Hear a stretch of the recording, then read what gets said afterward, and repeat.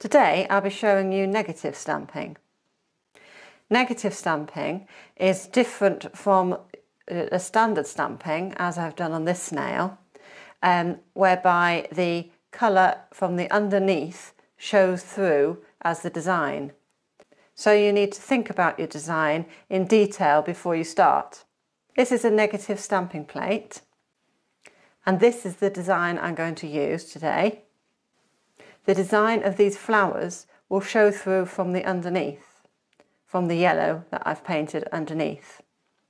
And I'm going to use a dark green on this plate, so the dark green will be the base, will look like the base, and the design will come out as the yellow. So as I said, you need to think about how it's going to look afterwards. It's almost like you have to turn it around in your mind to the opposite way. Now it's best to use a dark colour over a light colour. You can use a light colour over a dark colour, but it doesn't show up as well.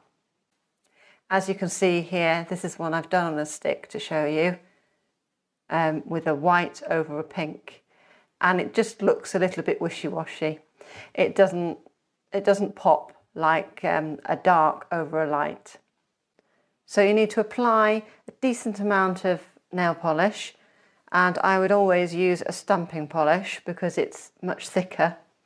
And you need to make sure that you don't over scrape it, because you need to leave where these lighter grey areas are here. That's where the polish is going to go. So you want to make sure you don't scrape it off there.